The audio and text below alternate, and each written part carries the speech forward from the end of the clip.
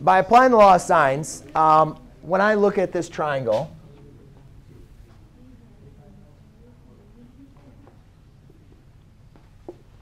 what I notice is here's 72, not 72 degrees. B is 25, and A is 55.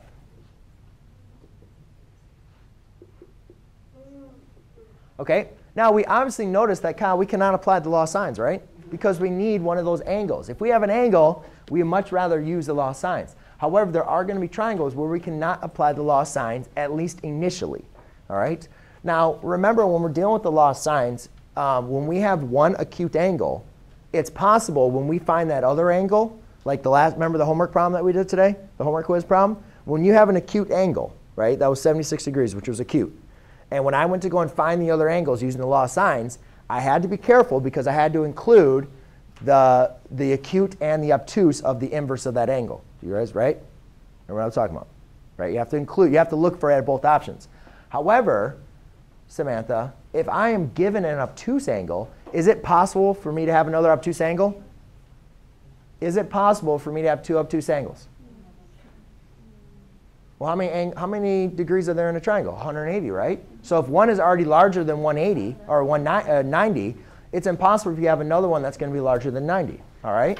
So what I'm going to want to do when I'm doing the law of sines is I want to see, can I find the obtuse angle? So Kyle, when you're looking at this triangle, all right, looking at the side lengths, which side length do you think is going to produce the obtuse angle? Because this triangle is probably not correct. C. So when you're doing the law of cosines and you do not have an angle to choose from, what I would recommend you do is try to find the obtuse angle. Because if you can find the obtuse angle, then you know there's not two case solutions. But if you choose an acute angle, then you have to be careful because the other angle that you find could be acute or it could be obtuse. And you don't want to go through the two case solutions. So what we're going to do is let's do law of cosines for C.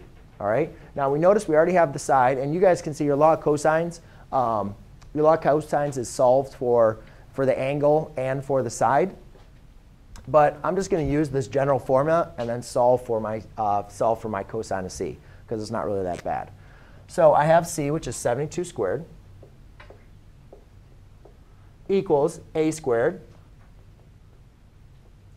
So again, I'm going to apply this formula. Actually, I guess I'll write it out. Help you guys out. C squared equals A squared plus B squared minus 2 times A times B times the cosine of C. Do you guys see how I have to use this law of cosines compared to the other two? Because I'm trying to figure out what C is, right? So therefore, C is 72 squared equals A squared, which is 55 squared, plus B squared, which is 25 squared, minus 2 times 25, or 55, times C, or B, which is 25, times the cosine of C, which we're trying to solve. All right? So we'll have to do a little bit of mathematics. OK, so 55 times 55, 3,025, plus 25 times 25, which is 625. Yep. Yeah. So it'd be 3,650.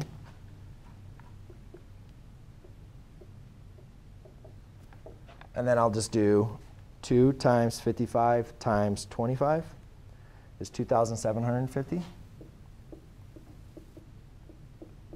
times cosine of C equals 72 squared, which is 5,000. OK, does everybody see what I did so far? I just did the basic operations. Now I'll go ahead and take that value and subtract it from 36,550. So I'll subtract 3,650 on both sides. And I get 1,534 equals negative 2,750 times the cosine of C. Then I divide by negative 2,750.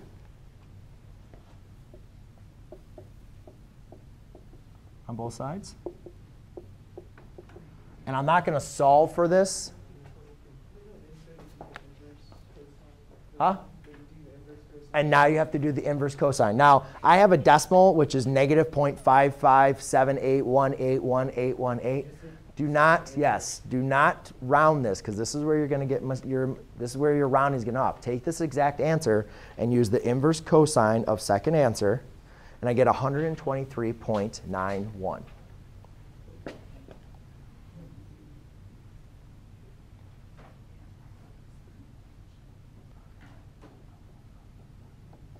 Now, that's awesome because now I have an obtuse angle, right?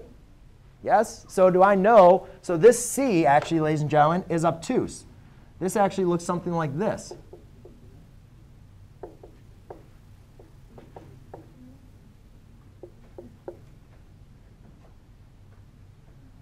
Right? No. You end up getting negative 0.557818 equals cosine of C. Then you take the cosine inverse of negative 0.557818 equals C. And therefore, C equals 123.91. OK? Yes? Oh, you got the next one? So now we need to find the other angles. All right? You can go back to the law of cosines if you want to. Since we did it for C, you can now do it for A and B.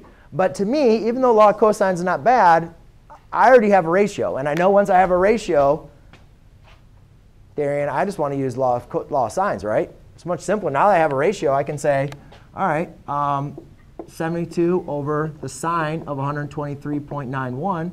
Well, that's going to be the same as 25 over the sine of B. So I'll solve for B. You could have done A if you wanted to. It doesn't really matter.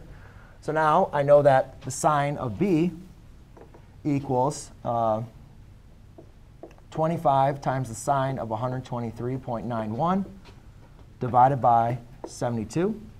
So then to find B, all I simply do is take 25 times the sine of 123.91 divided by, shoot, I typed it wrong. 25 times the sine of 123.91, divide that by 72. Take the inverse of that form. So therefore, sine of B equals 0.288164954.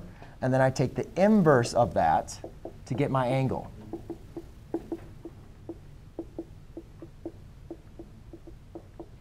So I take the inverse, second answer, and I get B equals 16.75.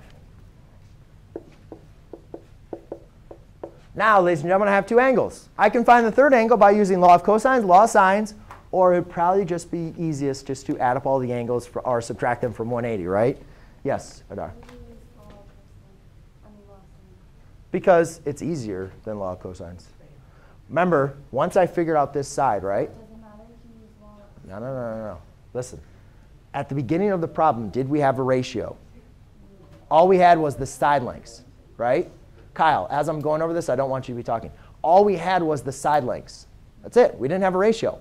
Once we used the law of cosines to find an angle, we now had a ratio. So law of cosines is if you don't have a if you can't use law of sines, you're going to have to use law of cosines. Okay? Now, Adar, you could use law of cosines to find this angle, to find that angle if you want to. But once you find an angle and you have a ratio, I think law of sines is pretty simple. So now, and then to find the third angle, I can just take 180 minus 123.91 minus 16.75. So I can say A equals 180 minus 123.91 minus 16.75. And therefore, A equals 39.34. And there you go.